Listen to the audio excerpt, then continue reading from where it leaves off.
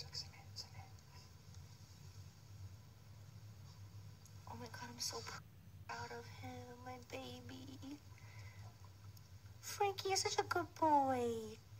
You're such a good boy. Oh.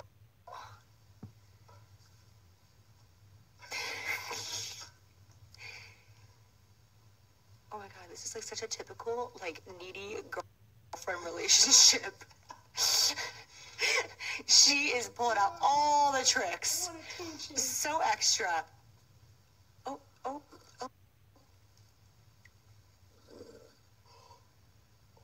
Typical man.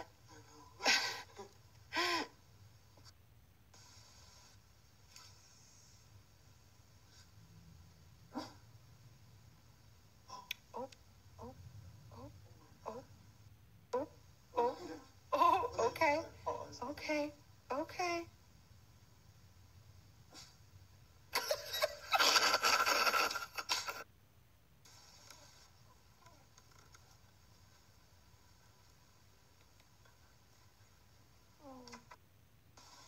I've been trying to edit my video, but it's so hard to get anything done when all the puppies want to do is just snuggle.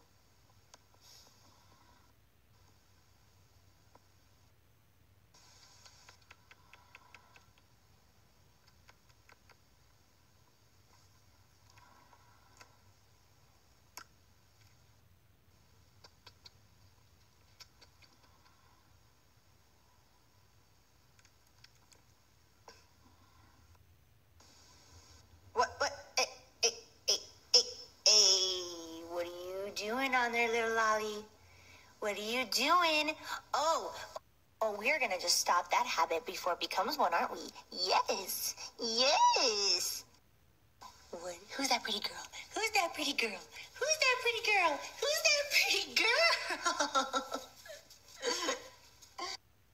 Hi, George. Hi. Oh, Frankie.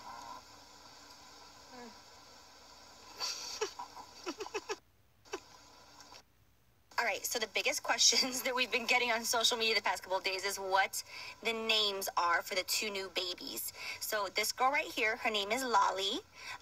Lolly like a lollipop because she's sweet as a lollipop, sweet like candy, this one. And this little baby right here, her name is Tipsy because she acts like she's drunk all the time.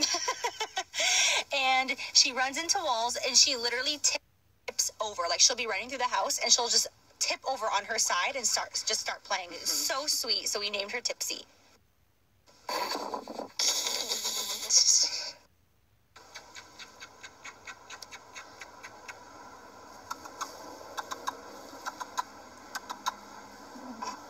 That's Tipsy.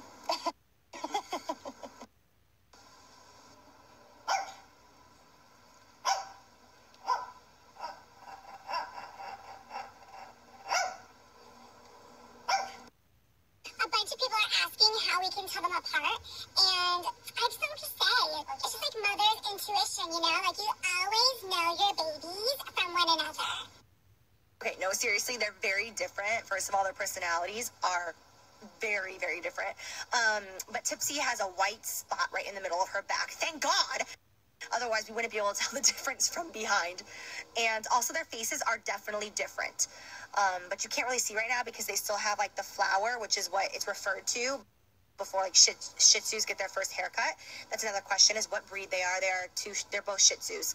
I grew up with Shih Tzus. John loves Shih Tzus. When he grew up, he had a half Shih Tzu, half Yorkie. So we just love Shih Tzus. They're the best. They're so sweet. They're so cuddly. They're kind. They're good dogs. What was I gonna say?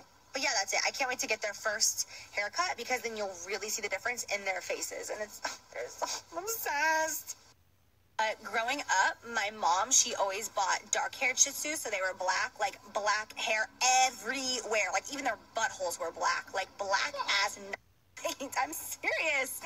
And I remember when I was younger, like there were only like disposable cameras that would take pictures with them, and I would take pictures of them all the time.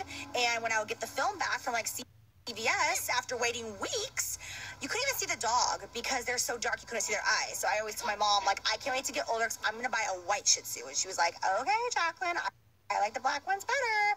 Well, then I got the light-haired ones, and now I'm obsessed. And I'm like, I just want 5,000. And, I mean, honestly, you guys, realistically, me and John would love to rescue probably 15, 20 dogs. But the issue is our dogs, Georgie and Frankie, Georgie especially, is fussy with newcomers. Like, he will attack. If you guys remember, we got Frankie. He's gnarly, especially like full-grown dogs. But we're thinking that when Georgie gets older, he'll calm down. And we would love to own. That's honestly like one of John's dreams. Sorry, I got cut off, but I was saying that, oh, my beast! Anyways, I was saying that one of John's dreams is to own like basically like animal sanctuary.